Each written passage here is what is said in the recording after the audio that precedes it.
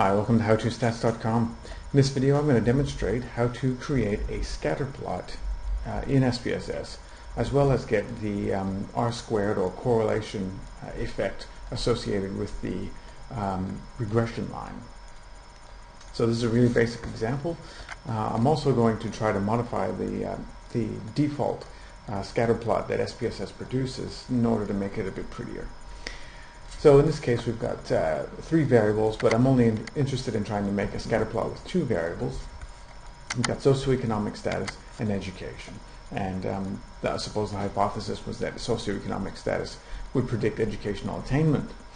So to create a scatter plot in this case, there's a couple of ways of doing it. I'm going to do it one way, and then I'll show you very quickly how to do the same exact thing in another option.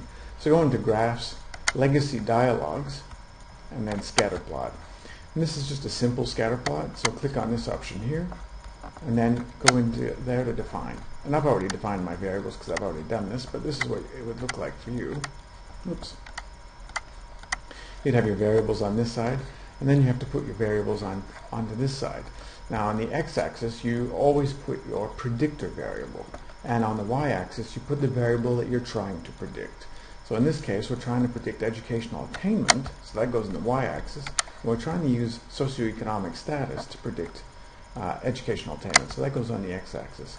Now these other options here can be quite useful, but those are more complicated charts. I'll probably make another one with the set markers by in the future. So that's all you have to do to actually create a scatter plot. Just include your x-axis variable and your y-axis variable in the Legacy Dialog scatter plot option. So click on OK. And SPSS creates the scatter plot. This is the syntax associated with creating a scatter plot in SPSS. So if I push this over here, we can actually take a look at what the scatter plot looks like, and it's really nothing, not an award-winning scatter plot, but we can see that as socioeconomic status increases in value, so does educational attainment. And that's where this effect, this is what this scatter plot actually depicts, is that positive correlation between socioeconomic status and educational attainment. Now, there's an important element that's not included in the scatter plot, and that's the regression line. Sometimes you want to include it, and sometimes you do not. So if you didn't want to, the default is not to include it. But if you wanted to add the regression line in this scatter plot, you'd have to double click on the chart and then click this option right here, which is Add Fit Line at Total. And there is a created regression line.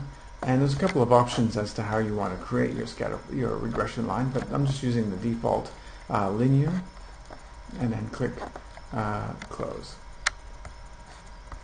Now, SPSS, when you add the regression line, actually includes the R-squared linear, which is equal to 0.281. So 28.1% of the variability in educational attainment is accounted for by socioeconomic status. Now, if you wanted the correlation, you'd actually have to square root this value. Typically, though, when you create a scatter plot, people don't, and you put that in a report, people don't include this type of information. So if you want to include it, then it's there by default as you add the regression line. But if you wanted to remove it, as I usually do, you just have to click on it and then click Delete. And sometimes it's quite finicky and it will not delete. Oops. And select. Let me get out of there.